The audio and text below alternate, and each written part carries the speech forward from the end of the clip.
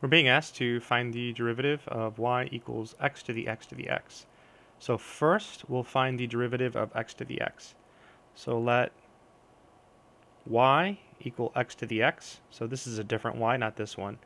And to find this derivative, you just take the natural log of both sides. And then you can bring the x downstairs via the power rule. So it's ln y equals x times the natural log of x. Now you differentiate both sides of this equation. The derivative of the natural log of y with respect to x is 1 over y times dy dx. That's the chain rule. Here we use the product rule, so the derivative of the first is 1 times the second, which is the natural log of x, plus the first, which is x, times the derivative of the second. To finish, multiply everything by y, so dy dx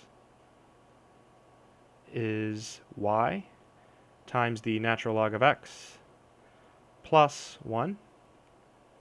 But we said y was x to the x, so dy dx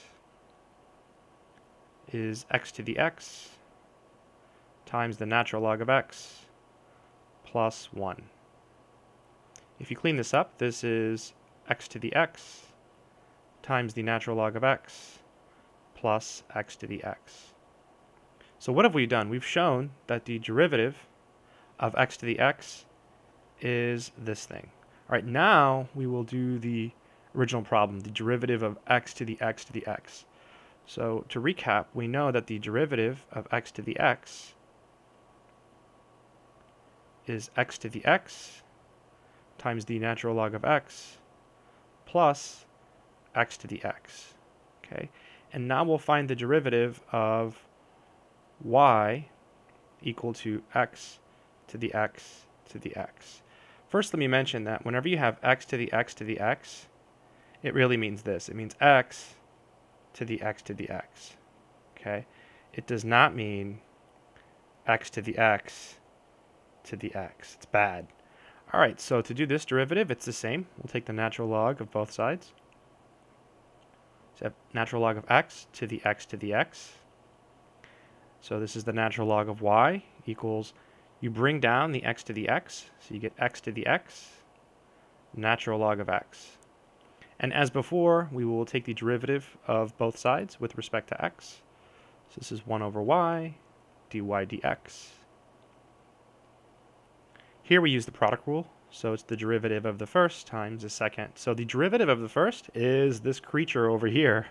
That's why I went through all that. So this is x to the x, ln x, plus x to the x. So that's the derivative of x to the x. That's why we did it at the beginning of the problem. Times the second, plus the first, so x to the x, times the derivative of the natural log of x, which is 1 over x.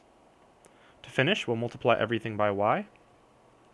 So we end up with dy dx equals y, and I'll use a bracket, and we have, looks like x to the x, natural log of x, plus x to the x, and this is all being multiplied by the natural log of x, plus here we have a 1, so this is x to the x minus 1, right? You just subtract 1. Let's keep going, so dy dx. Well, y was x to the x to the x. We have a bracket, and this is x to the x, natural log of x, plus x to the x. There's a parentheses here, ln x, what a beast, plus x to the x minus 1. And I really don't want to simplify this. I think maybe we will leave it this way. So the key was to first find the derivative of x to the x, and then use that to find the derivative of x to the x to the x. Not a hard problem, but it's kind of fun when you see all these x's everywhere. I hope this helps.